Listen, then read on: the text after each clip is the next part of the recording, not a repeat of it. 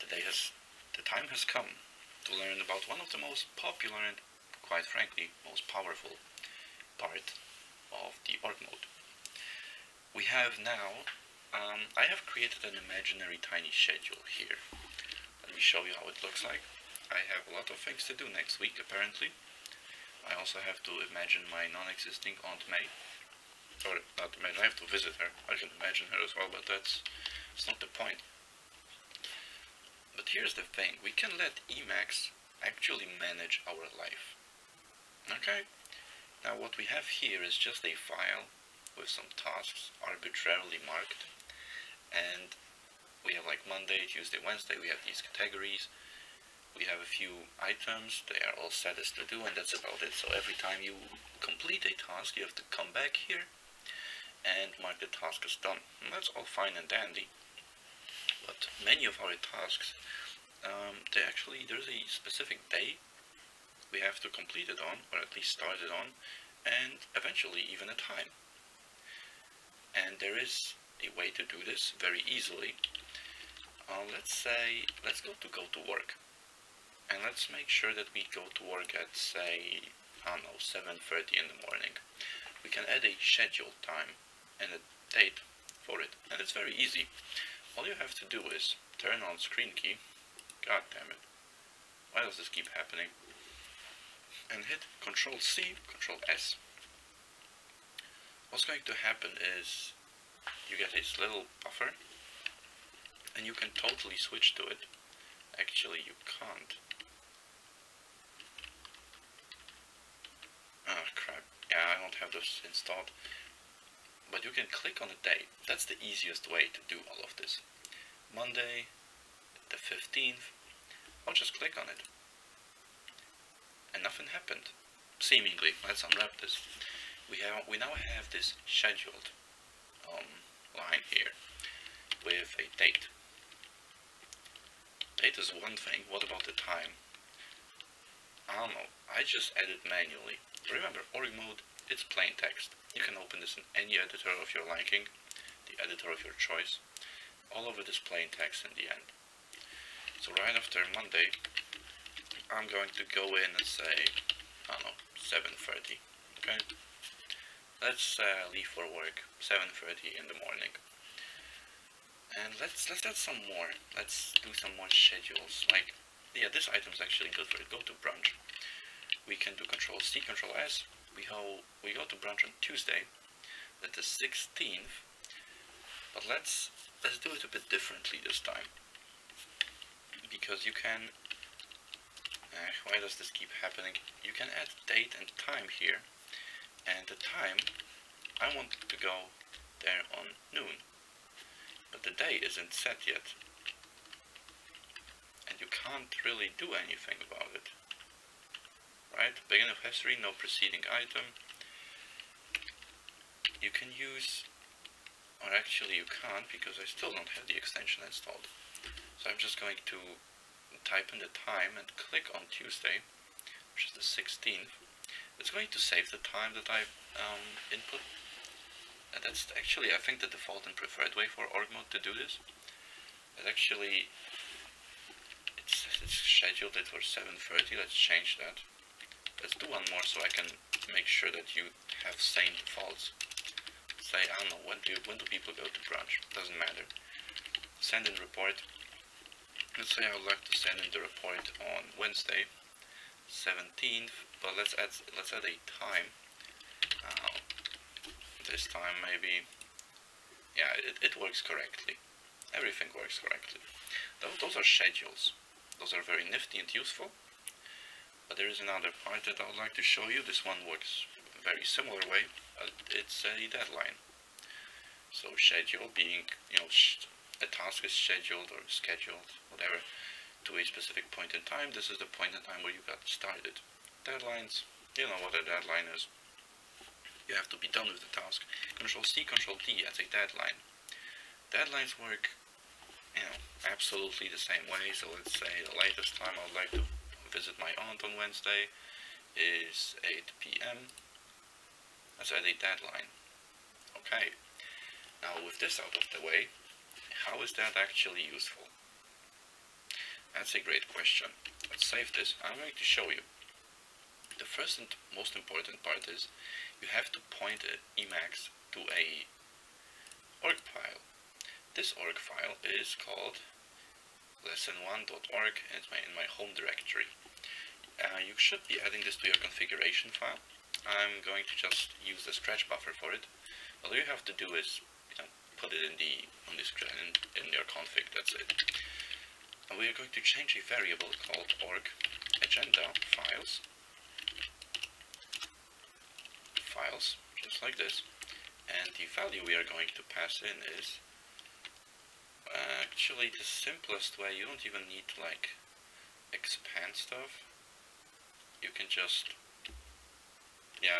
use quote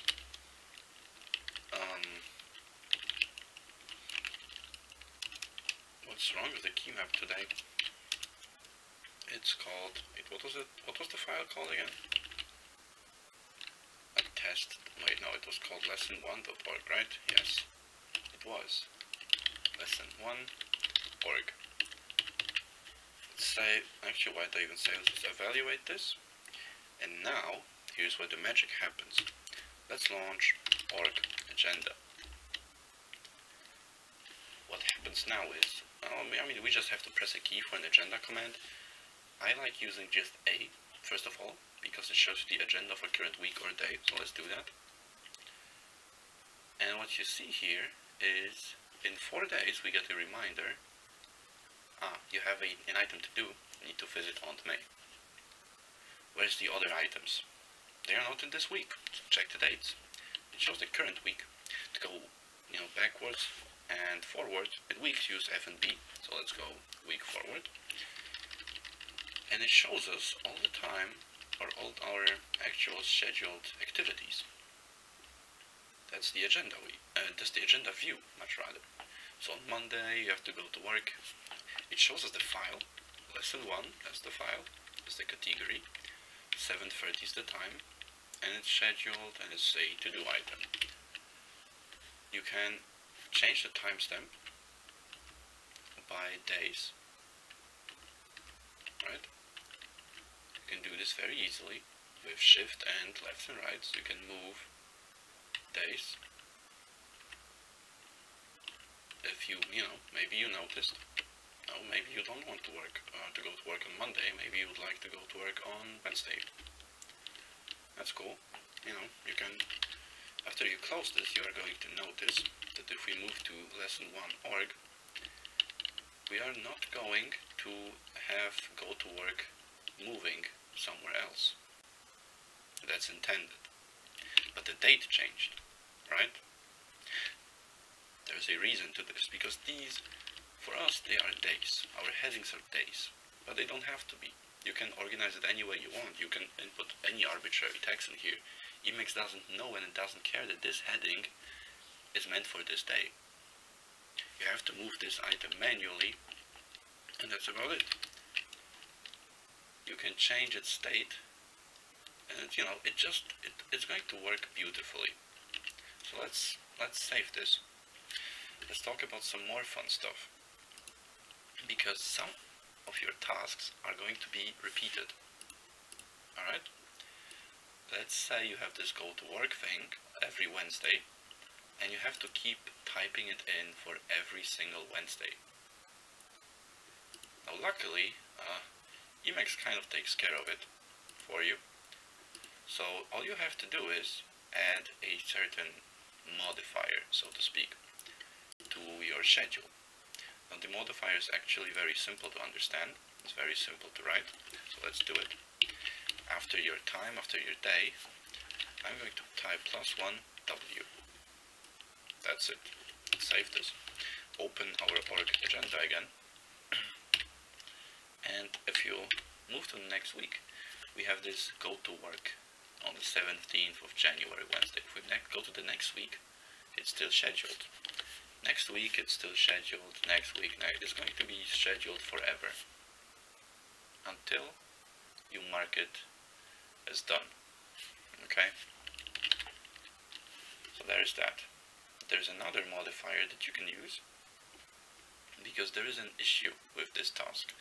If you were to set this modifier to a task in the past that you'd like to say repeat because you failed doing it, it's going to increment 1 week with this modifier, but it's going to set it in the past. You cannot time travel and, do your work in the past. So there is a nifty command that you can use to, or a nifty modifier really, to make sure that the next occurrence of this is in the future. All you have to do is add an additional plus sign. That's it. Okay, that's it. That's all you have to do. So now you know go to work is always going to be in the future, even if we land, let's say today was the 22nd of February. This wouldn't be here, and these wouldn't either.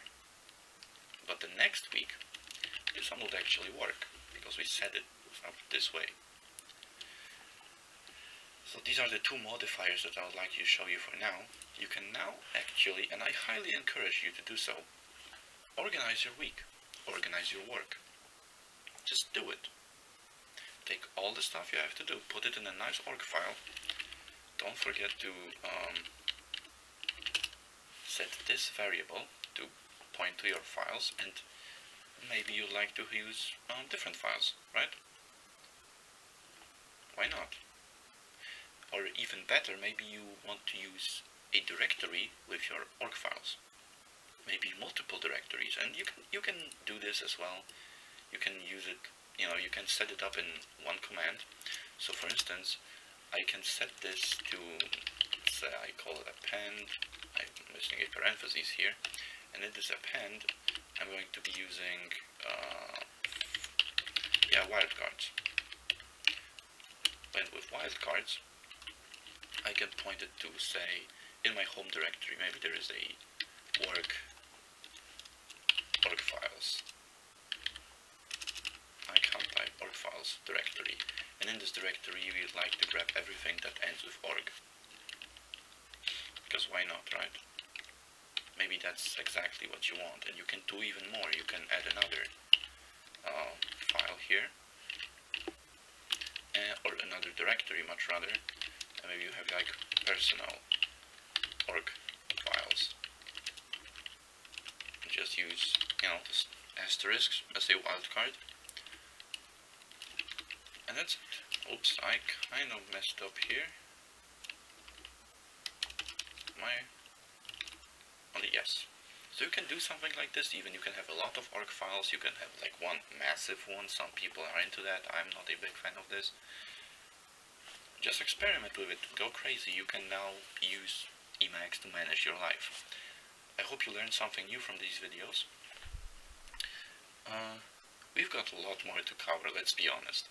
We've got a lot more to cover. Org mode is pretty massive. Thank you for watching, and I hope to see you next time. Goodbye.